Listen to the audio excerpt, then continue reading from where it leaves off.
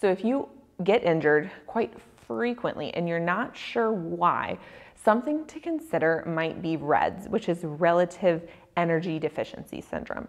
That basically means your body doesn't have enough energy stores to facilitate recovery, which makes it harder to recover from injuries and makes you more likely to get injured.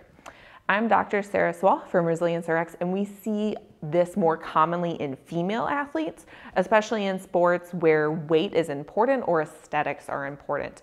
Because of that, calorie intake is often limited, and in some athletes, they simply just don't have the energy stores they need to fully recover from their injury, and that can make it easier to get injured more frequently and make injuries harder to recover from.